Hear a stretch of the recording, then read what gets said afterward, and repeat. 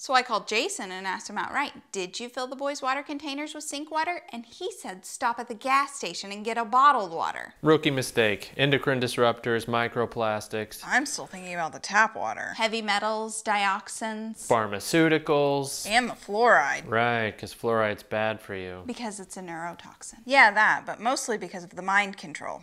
Don't ever ease up. We know world leaders starting in the 30s envisioned a world where they can control the population through mass medication through drinking water supplies. Those measures were adopted by our own country by introducing repeated doses of fluoride to reduce our ability to resist domination, therefore making us more submissive to the will of those who wish to govern us. But we resist. They are scared of us. They will never take us. How's Bill doing? Yes, how is he?